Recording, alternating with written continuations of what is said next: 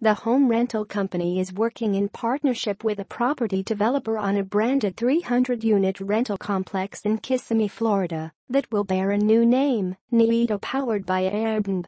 The apartment building will come with extra services to help you rent out your apartment on Airbnb for half the year. Airbnb would like to sell you a timeshare in Florida. Yes, really. This is something that philosophically matches with our long-term strategy, Airbnb's head of multi-family housing projects, Jaja Jackson, told the Financial Times. The complex will be built in partnership with Newgard Development Group, a property developer in Florida, that will actually build and own the apartment building. Airbnb is slapping its name on the project. Niido, powered by Airbnb, tenants can rent the apartments normally and then list them on Airbnb for up to 180 days a year.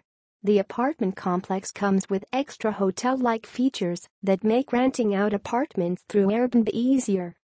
Like a hotel, the building will offer short-term rental-friendly features like a cleaning service, keyless doors, and in-room secure storage. A master host, or hotel concierge, will be on site at the building. When the apartments are listed on Airbnb, the property developer gets 25%, Airbnb gets 3%, and tenants get the remaining 72%. The Florida apartment building timeshare is set to open in early 2018.